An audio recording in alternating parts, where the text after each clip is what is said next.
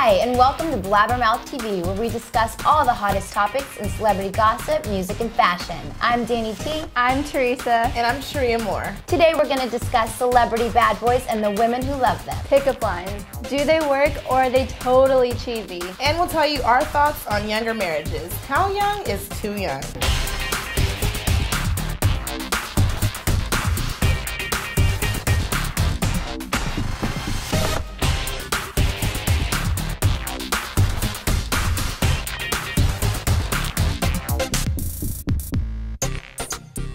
From Tommy Lee to Colin Farrell, Hollywood loves a good bad boy.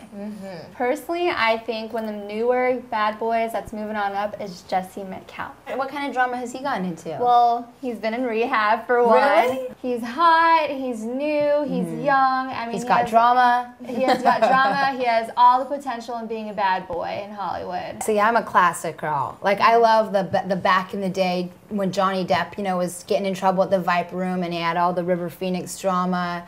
And then I love like Charlie Sheen and Scott Weiland. They're in court every week for assault charges. They have the drug possession. They're just train wrecks. But they've all been replaced right now by the girls of Hollywood: Paris, Lindsay, Nicole, Brittany. There's no more bad boys right now. I'm not willing to. I'm a Tommy Lee fan. Tommy Lee. He's my favorite bad boy. He's timeless. So? He'll always be a bad boy. And Pam Anderson. Love her, but she can't get enough of it. Like, that's the thing. I don't blame her. I know. I don't know what it is about him, but there's just something that's completely attractive. Right. And Travis Barker too. I don't know if he's really a bad boy, but he has the look. Yeah, and he's got so the look. hot. He's not necessarily a bad boy, but if I brought him home, my dad would probably have a heart attack. Right, but he's beautiful. Yeah, like to me, he's just he's just so hot. Hollywood Too much. loves bad boys. What can we say? Definitely. I do. From do you have the time to what's your sign? Pickup lines can be totally hit or miss. For me, always a miss. It doesn't work. There's not a chance. If you come to me with a pickup line, I will immediately walk in the opposite direction. Right. What's one of the pickup lines you got? It just the simplest things like, hey baby. Like, I'm not your baby. Like, you don't even know my name. You don't know who I am. Exactly. Like that kind of thing. And when guys come up to me and are like, come on baby, smile. Like, it's my face. I'll do what I want to do with my own face. Exactly. Like, don't tell me how it's supposed to look. Automatically like, yeah, I'm not a natural smiler. Like, what if I have jacked up teeth? Do you really want to see me smile? That's the thing. Nowhere to go. It doesn't open up a conversation. It just opens up an awkward moment, and you're just staring at each other like. I would rather have him just like come up to me and say something like polite.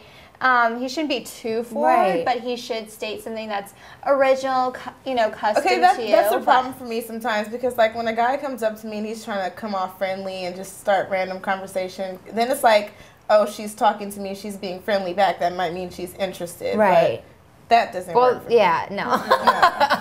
Not interested, just talking. I love witty conversation.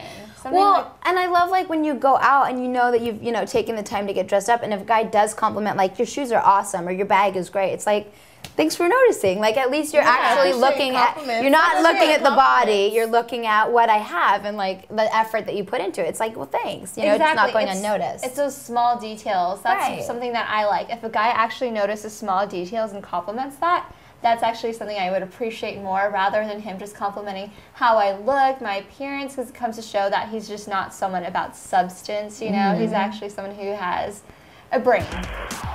Next up is our makeup tip of the week, featuring CoverGirl makeup artist Molly Stern, as she gives us advice on the best way to apply foundation. How you blend your foundation is just as important as finding your perfect shade. When you wear foundation on your entire face or need coverage at the jawline, you must make sure to blend it into the edges of your face and down onto your neck. Otherwise, you will appear to have a mask on. Using a sponge wedge will soften out those transitions and give you a smooth surface for an even application. For the most professional application, use a triangle sponge or your fingertips to apply foundation. Some women like to use natural sea sponges, but they don't cover evenly. Instead, try a triangle sponge to smooth surface strokes on for a balanced look. The tapered edge blends makeup into tough-to-reach spots and is perfect for the corners between the eye and nose. Remember, when applying makeup, Take the time to learn how to use the proper tools for an even, natural look. For more great tips like this one, check out CoverGirl.com. From Reese and Ryan to Chad and Sophia, younger marriages and divorces seem to be taking over Hollywood. So a couple that's on my favorite list, they're not quite married yet, but they're engaged with a baby on the way. It's Nicole and Joel Madden. Yeah, really. You guys think that's going to last? I think it seems genuine. It seems like, you know, like he said in the interview on Diane Sawyer, he could have walked away when it was getting bad, but he stuck with her. And I feel like if they can get through as much trauma as she has now, they could probably get through anything. Right. A couple that I love is Jordan Bratman and Christina Aguilera. I love them too. They look so happy together. Exactly. Like, they seem like they're really, truly in love. They both seem to have this kind of balance, that they're very supportive, and especially in this industry, I think, for having a relationship, it must take a toll. Well, that's why I think Avril Lavigne and her husband, Derek Wimbley, will do really well, because they're both musicians, they both go on tour, and they know what kind of schedule to expect for each other. Right. So there's at least that mutual understanding of what it's going to be like and what kind of lifestyle they lead. So that might make it more successful. But, I mean, most of them don't last that long. A lot of them are failing right now. It's a shame. Like Britney Spears, she got married for all the wrong reasons. Right. And sometimes I realize, I think some people, they don't really know the hard work that goes into it. She just went off the physical attraction. Like, she was physically attracted to Kevin Federline. Like, today are just like, they want to get married just for the title. Right. They want the ring around. They don't care about. They want to have the wedding. They want to be dressed. It's a lifelong commitment and all the stuff that comes with it. You know, forget about that. The value of marriage is like just being lost, and it's just like a fashion statement and having as big of a party as you can have. Like, once you have marriage, you're not only living for your dreams, but you're living for that person's dreams. And people don't understand the compromise. I mean, not necessarily like a bad compromise. It's just a compromise of helping that person go through life and helping them find their way and helping them, achieve their goals. And if you're a selfish young person, marriage is not for really you. Don't do it. No. It's time for our question of the week. This one comes from Carrie in Austin, Texas. Dear Blabber Girls, my boyfriend got me a necklace for my birthday. The problem is, I totally hate it. Should I wear it even though I don't like it, or should I just be honest? What do you guys think?